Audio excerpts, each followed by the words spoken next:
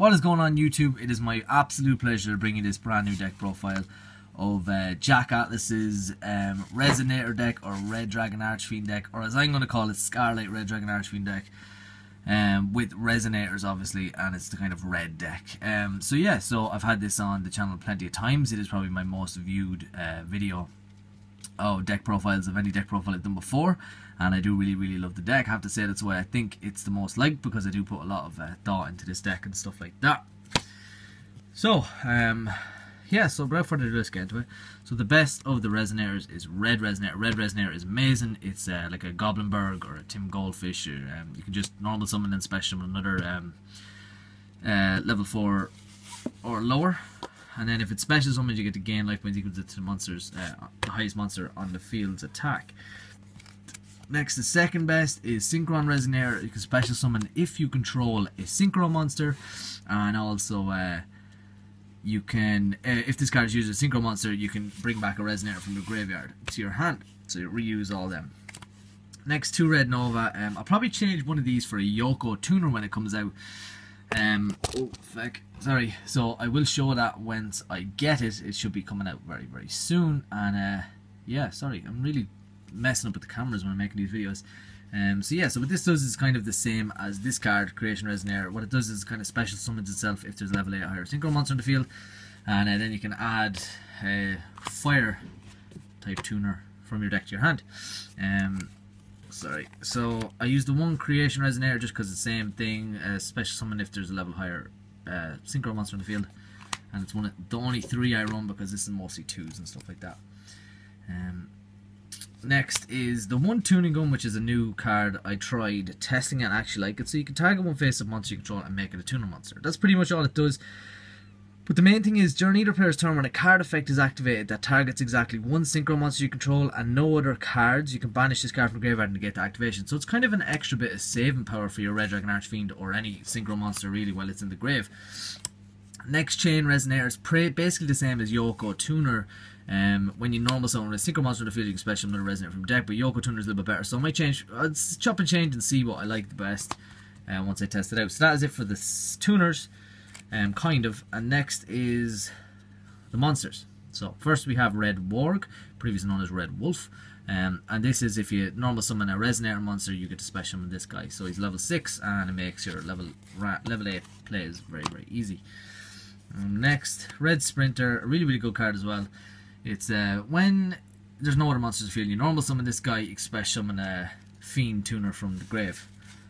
That's pretty much it. Really well with Red Resonator and stuff, because you get your life point boost and stuff like that. Next, Primitive Butterfly. I was trying things like Red Layer and stuff like that, but this one just has this, like, I can use Creation Resonator with this card, but I also use all the 2s and 1s with it because I can get 7s, 8s, all that kind of stuff. It's just the whole kind of no monsters on the field, Cyber Dragon kind of effect is good, but this one to just change the level for an extra, for a 6 instead of a 5 is just really good in this deck. Like, next, probably a new one for most of you guys, is Red Gardener. So during either player's turn, when your opponent activates a card or effect while you control a Red Dragon Archfiend monster, you can send this card from your hand to the graveyard. This turn, monsters you control cannot be destroyed by your opponent's card effect. So it basically just saves. Like, you have this in your hand. It's like a hand trap.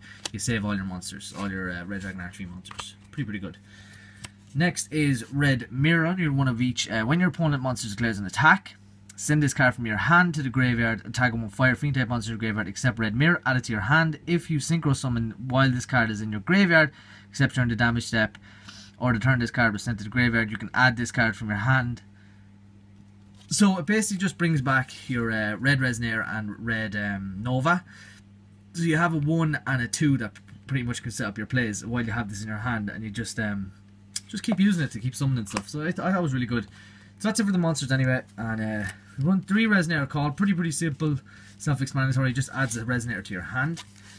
Next, the new card I've been adding is really good. It's Resonator Destruction, and what that does is each time a Resonator monster is sent to the graveyard because of a Synchro material, you can target one card your opponent controls, destroy the target. Destroy this card during the second activation. So if you have 2 on the field and you just synchro summon once, you're destroying 2 cards your opponent controls. It's really good. Like, it's an old card as well, but it's actually really strong. I mean, if you just have that and you're going to go on your plays, I mean, it's pretty good. Dark Hole, because a lot of the time you need no monsters on your field anyway. I'm probably bumping this up to 2, but I'll see. Soul Charge, just get all your big plays back. Twin Twisters, because I hate back row. Upstart Goblin, I do have an English one, like I said in my other videos, but I just couldn't be arsed to find it for this deck profile, just because it's Upstart Goblin. Everybody knows, 39 card deck basically. 1 for 1 because you have so many level 1s to choose from. Mind Control, because most synchro decks should you run Mind Control, because you can just take your opponent's monster and rob them for synchro summon, because it says nothing about not using them for synchros. Next, another one of Jack's kind of special cards was Reject Reborn. What this one does is, when an opponent's monster declares a direct attack, so you just have nothing on the field, just say you Dark Hole and set this. Declare a direct attack, end the battle phase, then you can special summon 1 tuner monster and 1 synchro monster from your graveyard, but their effects are negated. So you can just basically get back anything you want and then just synchro summon on your turn when the battle phase is ended. Obviously, if they try and destroy it, that's fair enough, but they're using resources. You have to remember, they're using resources to destroy the cards that you've summoned off one card. So the next one then is, when your opponent's monster declares an attack on a synchro monster, this is King Synchro by the way, you control, negate the attack, then you can apply this rest of this effect. So first of all, you can just negate the attack anyway on the synchro monster, but it also has a second bit of,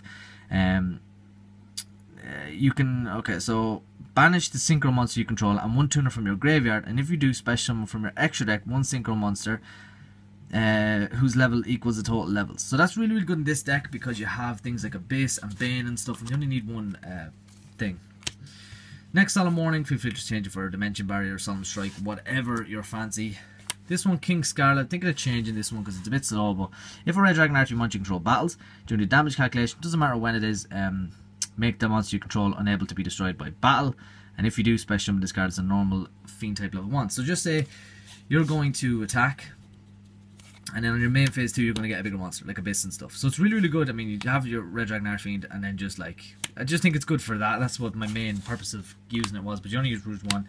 Call it a Haunted, because just to get all your monsters back, or even combo pieces and stuff.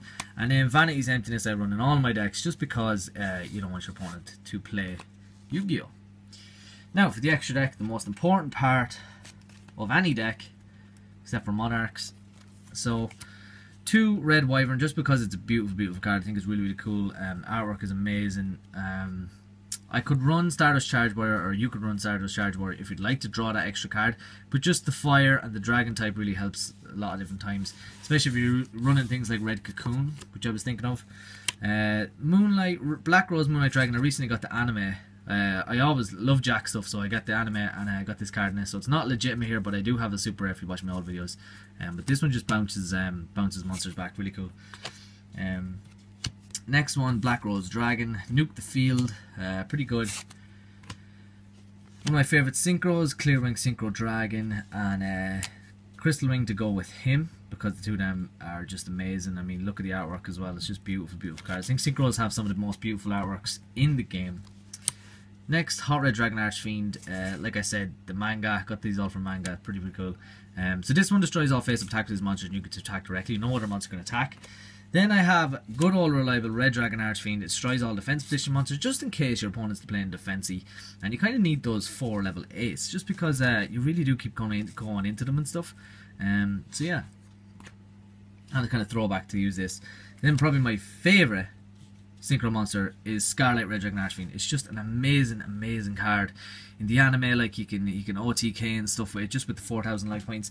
So it's very easy to get to destroy your monster in first turn, 4,000 life points. It's very easy to summon this card as well, and it's treated as a Red Dragon Archery monster, and any monster with attack lower than it is automatically going to be destroyed, and you inflict 500 damage for that, and it can still attack. It's really, really nice. Next, you have Abyss. Abyss is just really good because it can negate things like Dark Hole and Mirror Force and stuff like that. And I know they're not really in the meta at the minute, but when you're playing those non-meta decks, it's really, really strong because it stops them playing. It's also like, if you just say you had, I'm not saying you can make this in the deck, but if you had like a Crystal Wing and this, I mean, that's 2 negations. Same as like DDDs and Siegfried right now, Siegfried and Crystal Wing. I mean, this does pretty much the exact same thing. And also you can, if you inflict damage, you can special summon a tuner from the grave. Next, Bane, amazing card, another one of Jack's boss monsters. So what he can do is you can tribute a monster on the field, and special summon a Red Dragon Archfiend monster from the graveyard. So all those big monsters you can just bring back very, very easily for a crappy monster. And also, if this card attacks or inflicts battle damage, you can special summon a tuner from your graveyard and then the same one from your deck. Just say you have red, you can summon another red, so you have 2 4s. So next one of the newer cards as well is Tyrant Project Archfiend. Beautiful card. You can nuke the field straight away, and then if your opponent activates spell and trap card during the battle phase, it gains 500 attack and negates it. It's pretty good. And then Hot Red Dragon Archfiend, King Calamity. Now, I don't. This is a very high combo based deck, so I'm just going to go over a very quick, easy combo.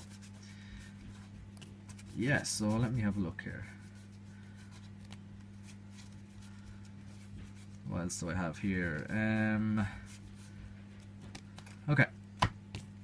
So this is a 2-card combo. Nearly knocked the camera again. This is your 2-card combo. Very easy. These are both in your hand. What you want to do is you normal summon this, which allows you to special summon this. Now, red resonator effect would activate, where just say you have one more tuner in your hand. Doesn't matter which. If you have this or this, doesn't matter. You can normal summon this, or you can normal or special summon this later. Doesn't really matter. Let's just say this then for now. But it has to be any tuner you want. Any tuner, because he can special summon that. Anyway, so you'll have 3 monsters on the field, regardless. And then you're going to go into you're going to synchro these two. You're going to go into your Scarlight, and then based on this or this, you can go into your big monsters. I mean, if you have this and this, you can go into I mean, you can just go into either Bane if it's these two, or you can go into Abyss if it's these two. That's pretty much the combo. Not really anything special, you all know it. But this combo, the deck is really based off how many cards you have and all the synchros and going crazy, making crazy play shenanigans and stuff. But I'll leave it up to your imagination. Anyway guys, that is the video. Thanks for watching. Please leave a like, comment and subscribe. And Phantom Duelist saying good luck.